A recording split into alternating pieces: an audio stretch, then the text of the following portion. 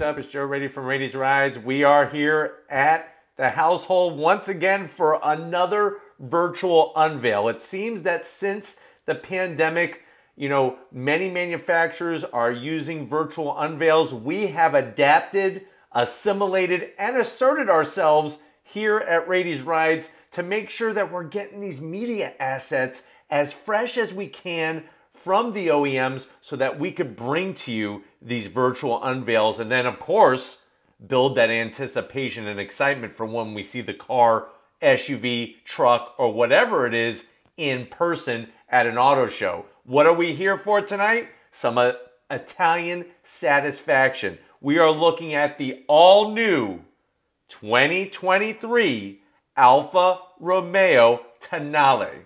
So without further ado, let's pull up that plate of spaghetti and meatballs and get right down to it. And there it is. That is your all-new Alfa Romeo Tonale. Now, let me give you a little history about the brand. Remember, this company from Milan, Italy, started all the way back in 1910.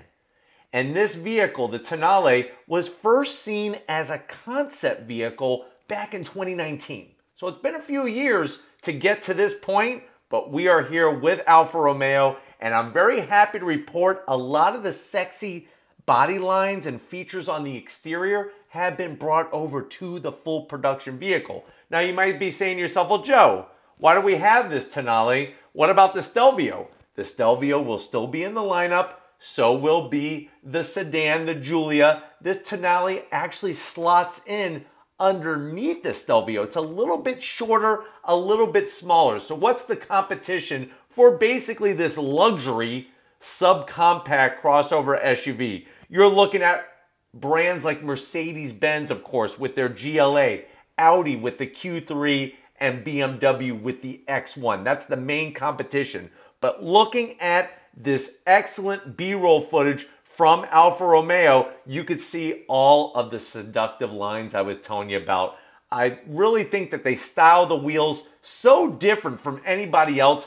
Full LED lighting, LED headlights, daytime running lamps, and brake lamps as well. Look at how that signature lighting from left to right just really gives you that sense that you are behind something unique. Of course, probably one of the most iconic grille shapes in the whole auto industry, that triangle, that upside down triangle, really carrying over to the lines, the smaller lines of the Tonale. I love the red calipers, the way that they did those telephone dial style wheels. You got the interior all new on this Tonale. You got 12.3 inches.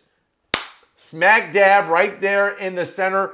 Full digital display. You're going to be getting, of course, the ability to go into your different modes, and that's going to change up the displays. You have the embroidery on the leather interior, that fine Italian leather. There's your different drive modes that you just select by twisting the knob, just like you find in the Stelvio, in the Giulia. And then you'll notice that infotainment system, that's something different. That is actually all new. First time seen on this Alfa Romeo vehicle. It's a 10.25-inch infotainment system, but you're also getting Uconnect 5. So of course, Alfa Romeo being part of Stellantis, and within Stellantis you have that Uconnect system that Dodge uses, Chrysler, so on and so forth. You're getting that technology. Look at the graphics on it with the different modes. Of course, it's full touchscreen capability. And remember, the Uconnect 5 is literally 5 times faster reacting than Uconnect 4. Seeing the Tonale go down the road, especially in this metallic blue color, looks so stunning. Stands out from the rest of the crowd. And I don't know about you, I'm not the biggest SUV guy, but that thing has some great looking lines, especially with the silver wheels. Thank you. It's nice to see some brands using something other than black. Black wheels, black wheels, black wheels. Nice to have the silver wheels, especially with those red calipers with the Alfa Romeo script on them popping out from behind. Let's talk about what the heck is powering this thing. Well, guess what? You're going to get 2 engine choices. 2 different engine choices. And for the first time, Alfa Romeo is inching into electrification. Now, before you say, hold on a second, I don't know if I'm ready for a full-out EV from Alfa Romeo. That's not what we got, but we got something really good. This is going to be available as a plug-in electric hybrid. The first Alfa Romeo ever to be plug-in electric hybrid. You're looking at, you'll have that Q4 all-wheel drive system. What's powering it? So if you go with the plug-in electric hybrid, you have that 1.3 liter inline-4 engine, which is going to be paired with an electric motor. That's going to give you 272 horsepower. It's using a lithium-ion battery, which that's what you want to see. You want to see a brand moving away from the nickel metal hydride into the lithium-ion world. And if you go pure full EV on one single charge, you're looking at around a little bit more than 30 miles on a single charge, pure EV, 272 horsepower. Now, the other engine option is for those that are a little bit more traditional, maybe a little bit more old school, so to speak.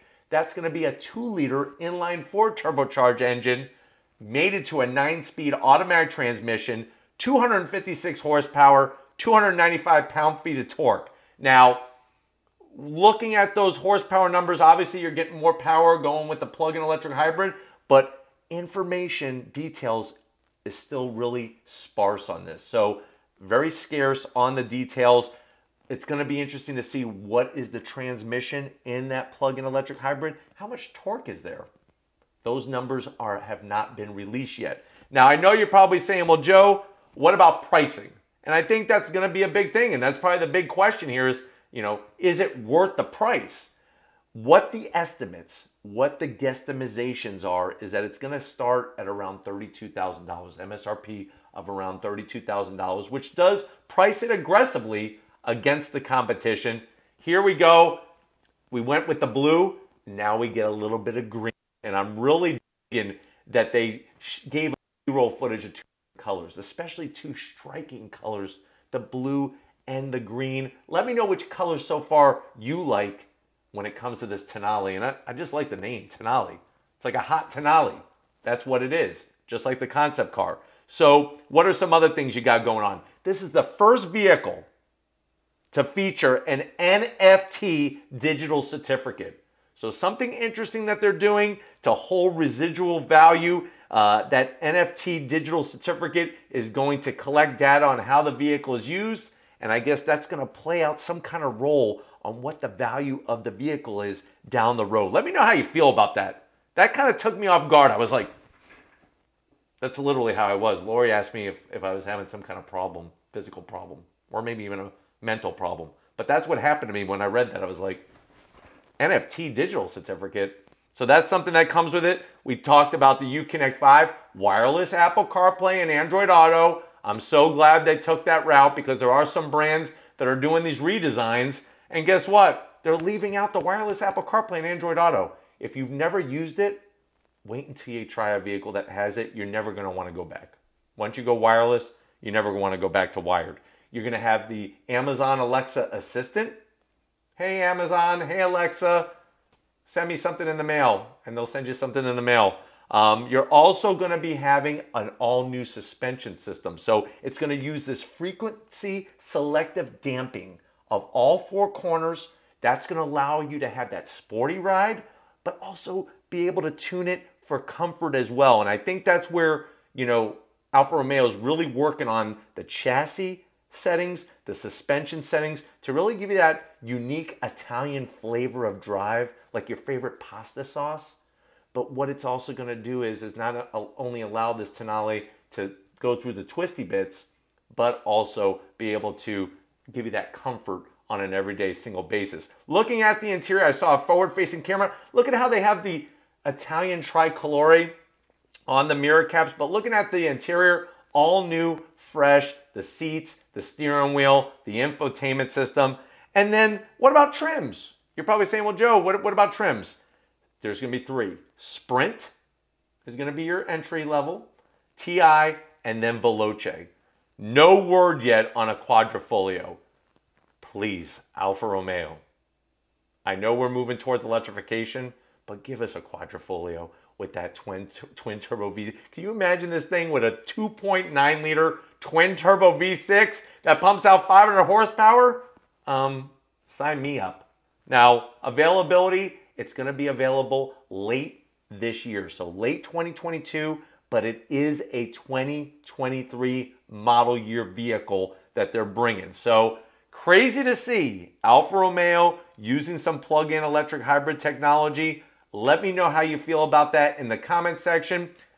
You know, the masterminds within the car world, like I said, are saying around $32,000 starting. No official pricing yet, but that's going to be more information that we're going to be getting directly from Alfa Romeo right in Italy, sent to us here at Raiti's Ride so that we can get through the information and then bringing it to you. But definitely, I'm looking forward to going on throttle in this vehicle, whether it be plug-in electric hybrid or whether it be the full internal combustion engine with the turbocharger on it. I think both are going to provide a very unique driving experience that's going to be quite different from one another. And I'm okay with that because I really think that plug-in electric hybrid for the time being is really the way to go instead of going full EV, because like I said, as the world moves towards electrification, there's going to be a lot of changes that need to happen.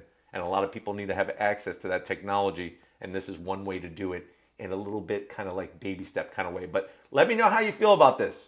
All of the things that we talked about, the colors, the engine options, the pricing, the estimated pricing, and what else is coming with it. And let me know what you think is missing.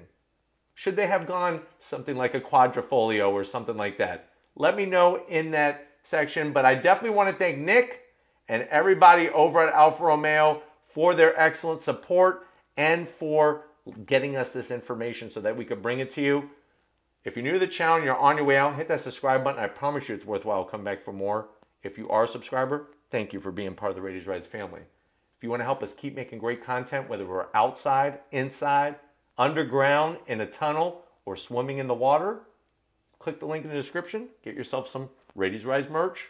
There's the Raiti's Rides bathing suit on there for when you are swimming in the pool. Got to give it up to the champ of the year, the champ of the videography camera world, Lori, working it like a champ. Show her some love in that comment section. Thank you, Lori, for all that you do. And just like always, guys, I'll see you on the next ride.